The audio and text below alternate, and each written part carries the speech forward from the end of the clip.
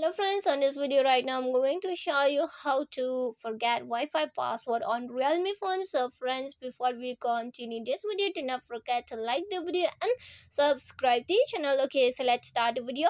Here firstly you have to move on setting. After you have been moved on setting, you can find this network and internet. The first option it is, just click on it. After you have been moved on it, you can find this not connected option. Just click on the not connected option, and here is the save, but it doesn't show. Okay, here what you need to do is that when I click also it doesn't came the options, right? So this is the problem that you cannot forget it.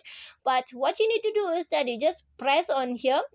When you press on it for 3 seconds, the option will come here. Okay, if you want to connect, just connect, click on the connect, and if you want to forget Wi-Fi password, just click on the forget and it will be forget successfully.